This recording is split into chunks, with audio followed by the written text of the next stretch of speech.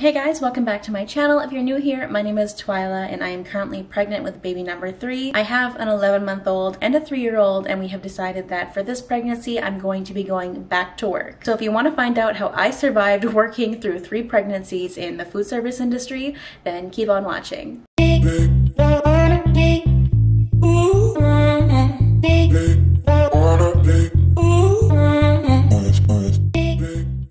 So for a little bit of backstory, when I first got pregnant with my son, I was working full-time doing closing shifts. So that's usually like 5 p.m. till 3 in the morning on the weekends, and then 1 a.m. during the weekdays. And if you know anything about working in like that sort of kitchen environment, it's a lot of standing on your feet for pretty much your entire shift, save the couple of times that you get to sit down. And when you're working the late night, it's usually just a couple of you who are doing everything, closing up, cleaning, all the running around. I know you might be thinking, hey, that's not good for a pregnant woman to be doing, but I had already been working at this job full-time for like 4 or 5 years, so my body was just used to that amount of standing and running around and the amount of lifting that I did on the regular, so that was like normal exercise for me that I was doing prior to pregnancy, so it was fine for me during my pregnancy. And on top of that, I was also very lucky that all of the other employees were very kind to me and very helpful in doing tasks for me that were too heavy for me, or if I needed to sit down for a couple of minutes, they would let me. So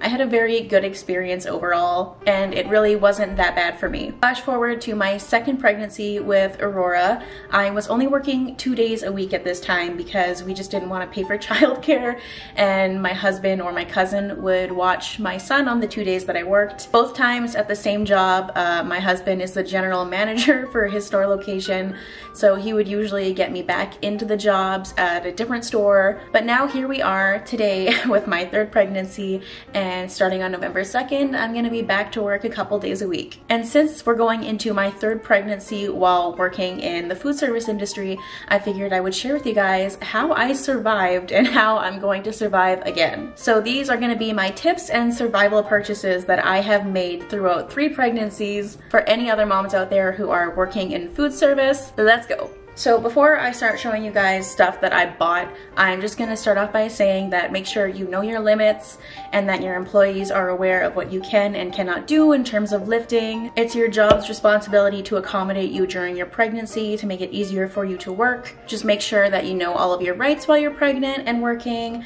I know I live in Canada, so it's a bit different here than I imagine than in the United States. But yeah, know your limits and know what you are entitled to. So the first thing that I'm gonna recommend that you have, or at least be on top of while you're pregnant and working, is just to be taking your prenatals every single day. It is so important, especially for me this time around, being that I'm still nursing my 11-month-old and just being pregnant at the same time. My energy just depletes so fast, so I always have to like make sure, like triple check that I am taking my prenatals every single morning. And then in addition to that, I have also always made sure that when I go to work, I am bringing Tums with me in the event that my stomach gets upset or anything like that. Whatever you have found helps you to deal with your nausea during pregnancy, I recommend bringing whatever that is to work so that you're prepared in the event that that happens for you. So during my first pregnancy, the very first big purchase I ever made to help me get through my pregnancy was a foot bath. If you work at a job where you are on your feet all day long, I am telling you,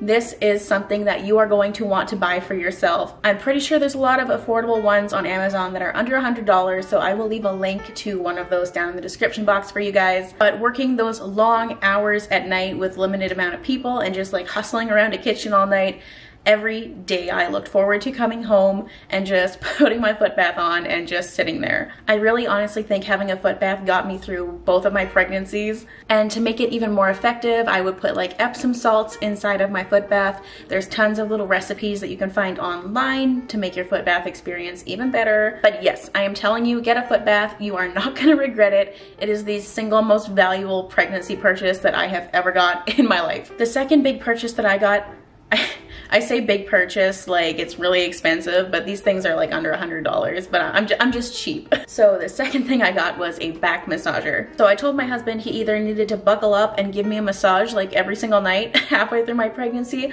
or he needed to buy me a back massager, and he was pretty quick on that. That's how bad he didn't want to have to give me massages every single night. I got this particular back massager because I see it like pop up in Brittany Vasseurs videos like pretty regularly, so I of course had to go out and buy that for myself, and I do not regret it at all. It is so amazing. Basically, any kind of little purchase that you can make to help with the aches and pains in your body during pregnancy, do that. Spoil yourself with that, because I'm just telling you, you're gonna need it. So this video obviously isn't ending up being too long. It's not a whole lot of stuff, just a couple of things that have really helped me make it through. So this last addition to my survival kit is having a 1-gallon water jug. I suck so bad at drinking water. I forget to drink it if it's not right in front of me. I just don't do it, and I go to grab something else with a lot of sugar. But as you guys know, pregnant women need to drink a lot more water than the average person. And again, since I'm nursing as well as pregnant at the same time, I decided I really needed to buckle down and make sure that I'm drinking water for when I start going back to work. Which is why I bought a 1-gallon water jug off of Amazon. I think this was like $25 Canadian. It's really cute and motivational. It tells you all along here what your goals should be, when you should drink it by. And if you're like me and don't like the taste of tap water, what I do is I fill this up with 1 or 2 lemons. It is very big, so I think 2 lemons is kind of better for if you want a lot of flavor. So lemons will improve the taste of the water, and also lemons contain antioxidants, so it's good for you and your baby. Aside from that, all I can really recommend is bringing yourself some easy to eat snacks like peanuts, anything that's easy on your tummy while you're walking around all day on your feet. Your life will be a lot better if you're eating more frequent meals in smaller portions, because if you eat a really big meal and then get a bout of nausea while you're on your feet all day, it's not a good combination. So definitely try to be very deliberate with the portions and how frequently you're eating. And I think that's it. That's really all of the stuff that I have that is like my go-tos for surviving at work. Don't be afraid to demand rest when you need it. Go to the bathroom as much as you need to. You're pregnant. They need to understand that frequent bathroom breaks are going to be a thing. You have to stand up for yourself at work and take care of yourself and your baby above all. I hope this video was helpful for you guys, and if you are expecting and working in food service, I know you can do it. You can get through this. Do what you gotta do to survive. Thank you guys as always for watching, liking, commenting, and subscribing on my videos, and I will see all of you in the next one. Bye!